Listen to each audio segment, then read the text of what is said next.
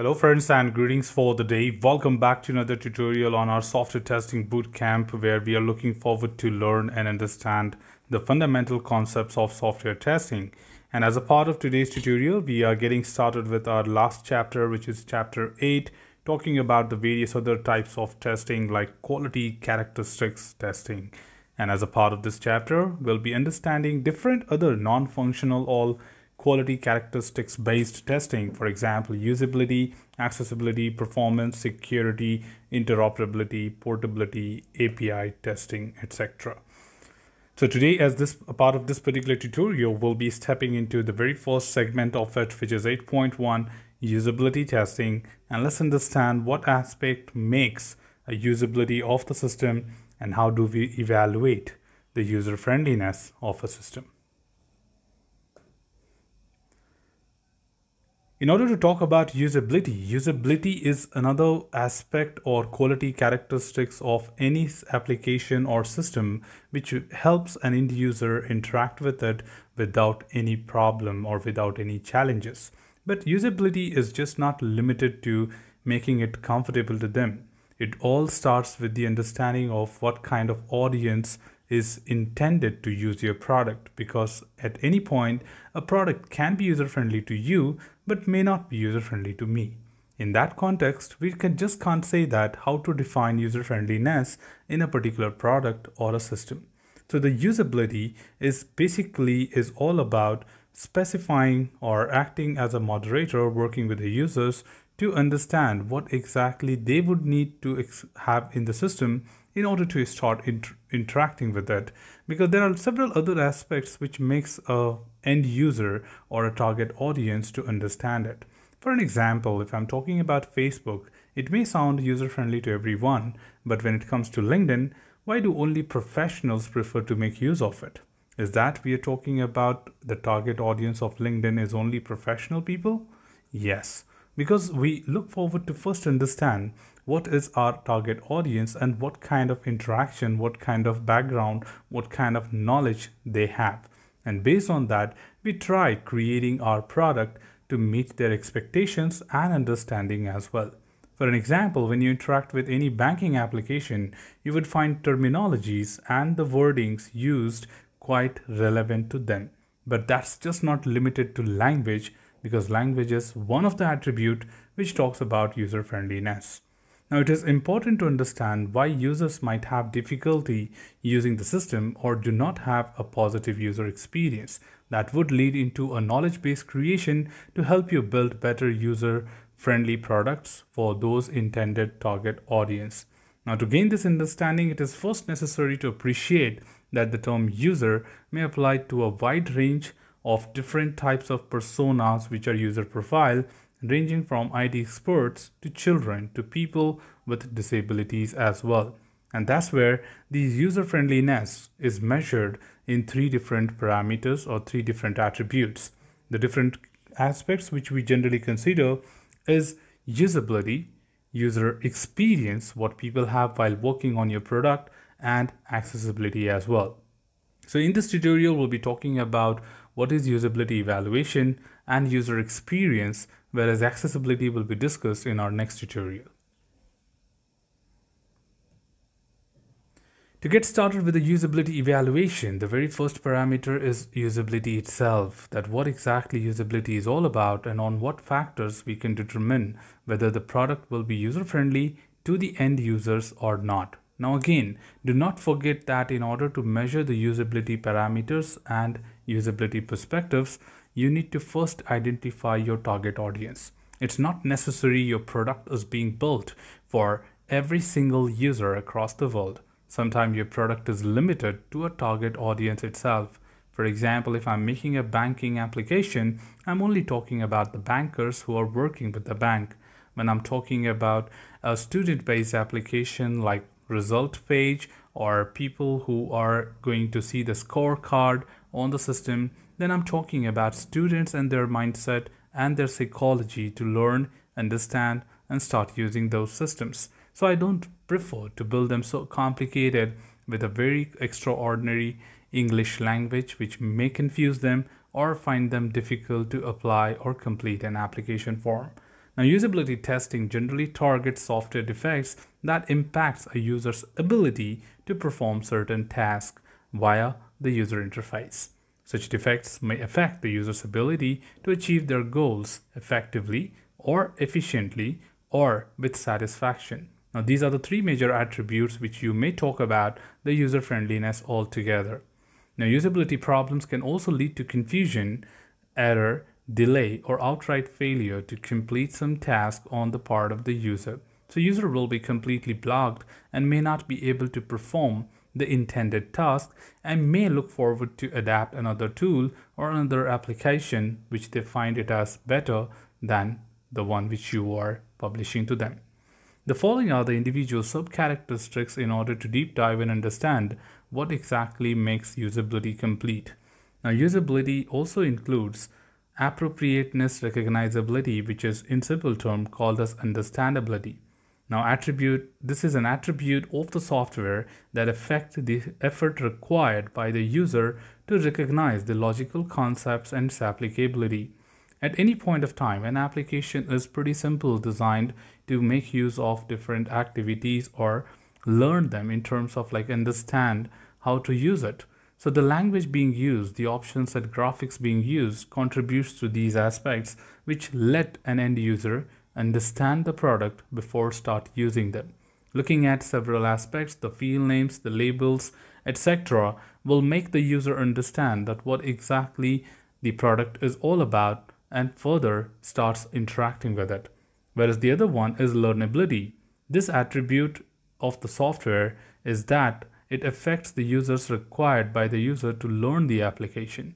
Now, learning is another aspect that can you understand and follow this to perform a task on the application. It's not necessary that just because you understand what the system is all about, you can even perform any kind of activity.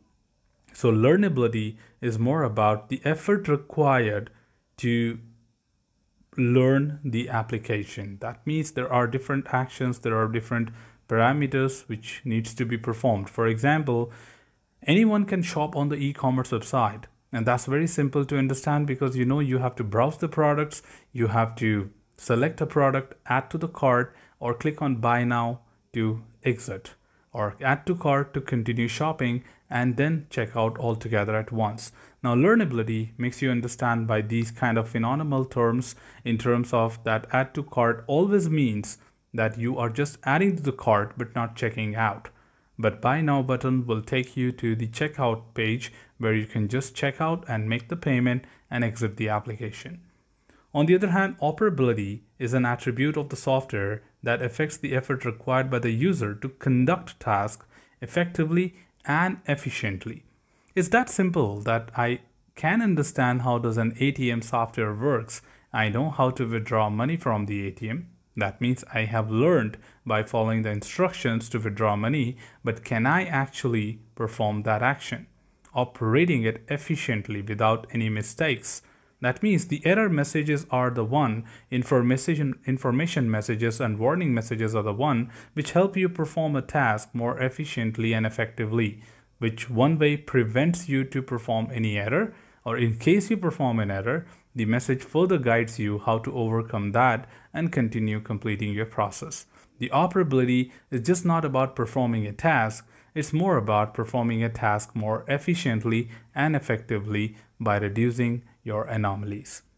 On the other hand, the user interface aesthetics, which is attractiveness, invites, or it is the usual visual attributes of the software which are appreciated by the user.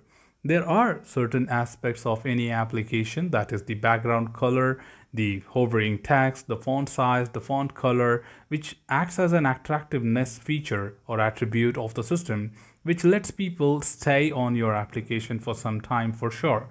Sometimes you don't find the applications so pleasing that you may not just start working on it just because of the background colors or maybe the font size, which are difficult to read, and you may opt out of those applications.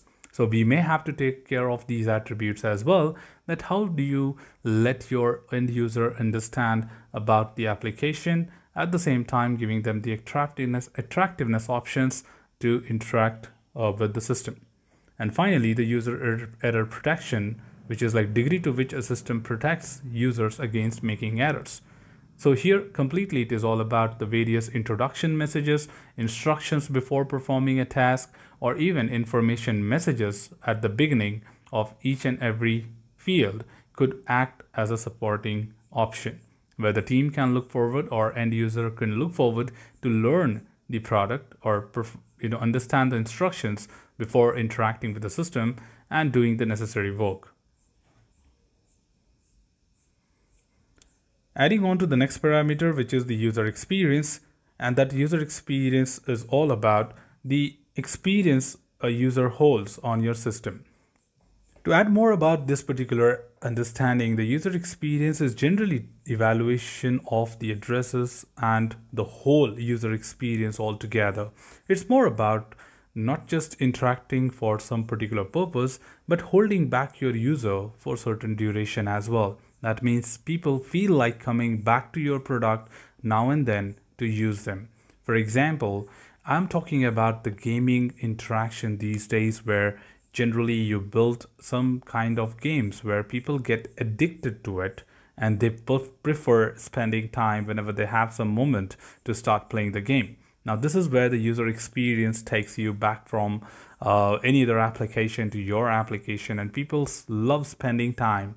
For example, when you talk about the reels today, there's nothing new about it. There's nothing, which you really need as an information. You're not learning new updates from there, but you love watching people doing some dramatic scenes, etc., and you find it really enjoying. That's another thing. Similarly, when you talk about playing a game like Candy Crush, you do know that this game is so childish that generally you used to play these games when you were a kid. But point is, now you are getting attracted to those kind of, branding, etc., and every other thing which they provide you with number of colors, the kind of GIF what they have, the kind of interaction they give it to you, and the animations which they produce. You feel attracted towards that and you spend more and more time playing different levels and get addicted, right?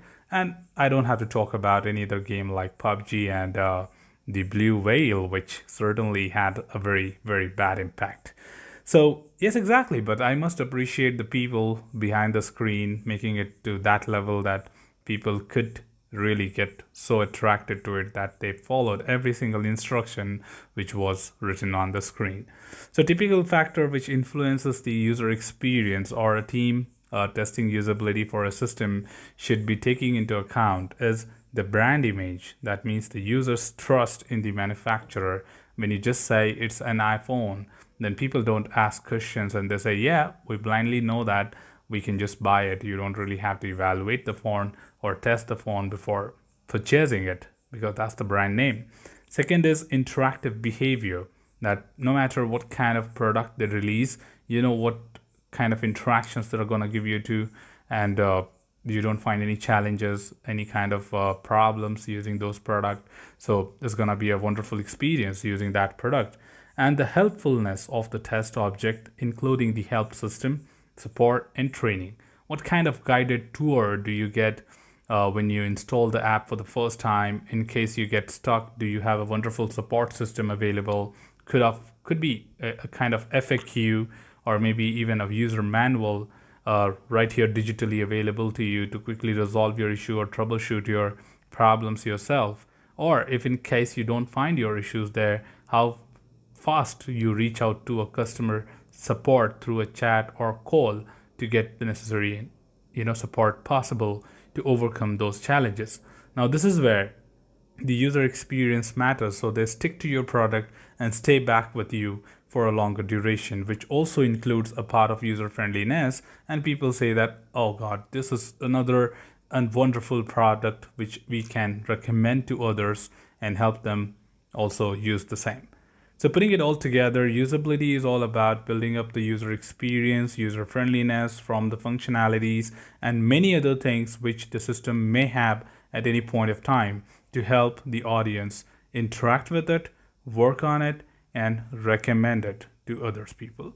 So that's all from this particular tutorial team. Should you have anything else, feel free to comment below. I'm always there to address your queries and answer them well.